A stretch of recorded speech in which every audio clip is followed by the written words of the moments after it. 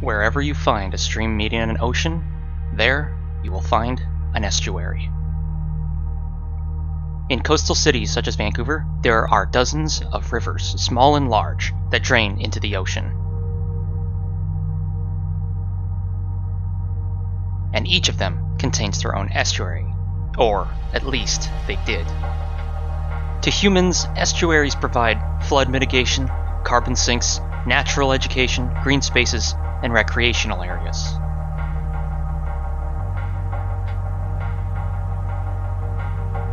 Estuaries are an important ecological zone, a meeting place for species who rely on saltwater habitats and freshwater habitats. Or some, like salmon, who dwell in both. Today, we'll focus on what has happened to Mackay Creek and Mackay Estuary, what happened to them over the last 100 years, and how we're making progress on repairing the damages done to them. At the turn of the 20th century, Mackay was used like many creeks on the North Shore as grounds for industry. Today, much still remains the same. All the biological diversity of those creeks and estuaries squeezed into a tight spot between industry and forgotten. Mackay has lost 90% of its estuary over the past century. Logging has removed all of the old trees that used to grow along the creek. Invasive species then took over most of the stream banks, increasing erosion and reducing room for native plants and the local animals that depended on these plants. Chemical runoff from the street remains unfiltered and a constant source of pollutants. Oil spills from industry or construction are a common occurrence even to this day. And even the beavers have taken to damming the creek at various points, which does cause issues with water flow and fish passage. In 2012, plans were put together to manage these stressors, eating away at Mackay Creek and Mackay Estuary. In 2013, work began on the estuary.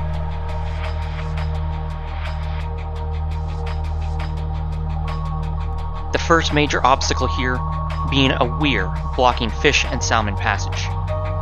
No business, agency, or group had ever claimed responsibility for setting it up in the first place. With heavy machinery, the weir was removed.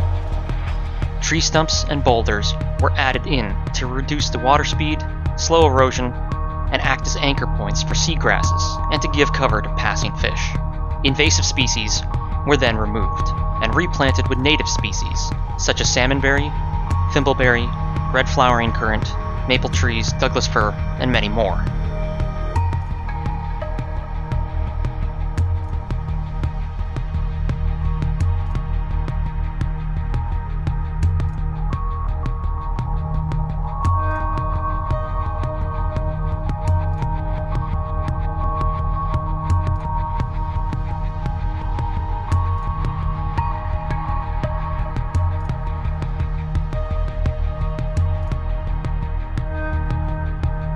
Many of these changes are best visible from a bike path, added during the course of the project.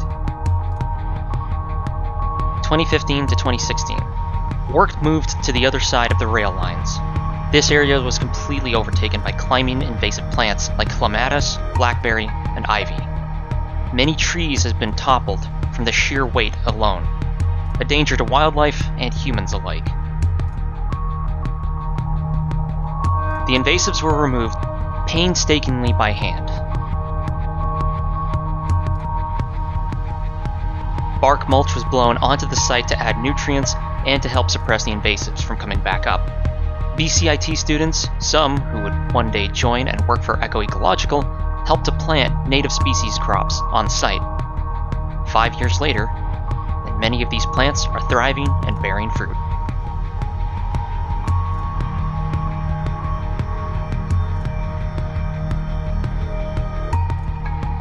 (2016 to 2017). Restoration efforts jumped north across of First Avenue to begin tackling the creek proper. Once again, invasive species were growing out of every corner. Of special concern was Japanese knotweed, growing close to the road and overpass, which is considered a structural hazard for these. Additionally, beavers had also taken down several large trees in the area for dams upstream. containers full of invasives had to be removed from the stream sides, and once again native plants were brought in.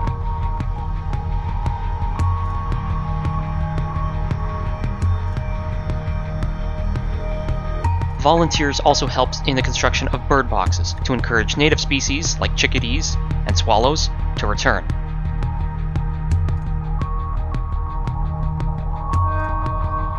(2017 to 2018).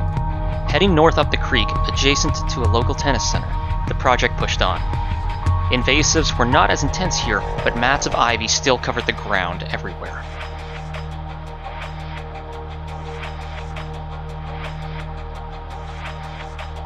Beavers had also taken to damming several sections of the creek, again blocking fish passage. And once again, the invasives were removed, and native plants and bird boxes were added into the site. Volunteer days from the community becoming more frequent along the way.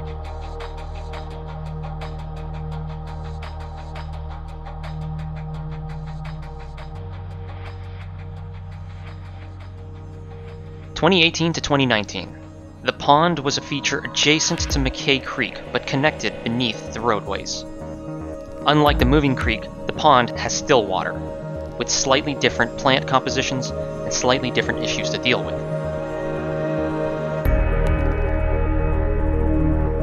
Blackberry, ivy, clematis, and other invasive species from the other sites carried over here as well, and were dealt with in similar fashion, hand-pulling them and replanting with native species, either by our crews or the help of volunteers. And once again, BCIT students helped out, although this time, former BCIT students from before were now part of the working crews, teaching fellow students to do what they've been doing for the past few years.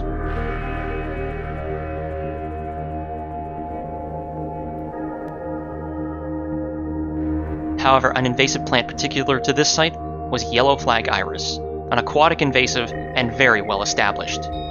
This needed something bigger.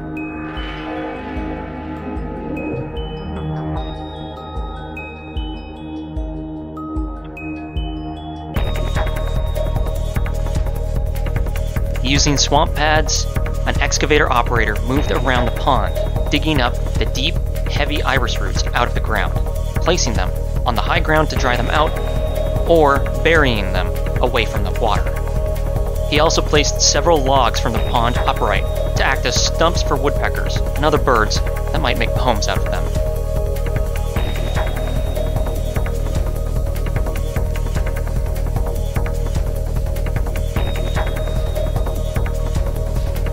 The edges of the pond were covered in recycled burlap coffee bags, and native willows were staked into the ground through the bags, and grasses were planted around the banks of the pond. And once again, the results speak for themselves.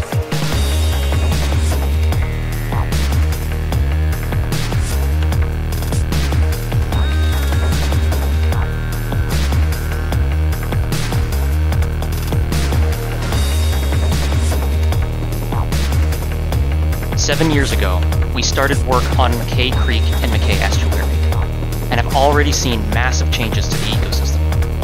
Native animals have been returning to Mackay, native plants we placed are thriving, and the invasives have been suppressed.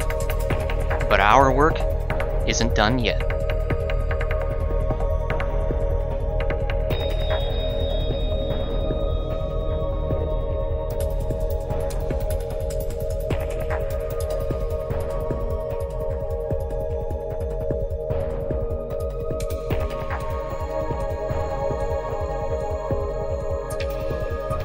Go visit Mackay sometime, and please visit our website for more information down in the video description. Thank you to all the companies, local governments, groups, and volunteers who helped make this project possible. And thank you for watching.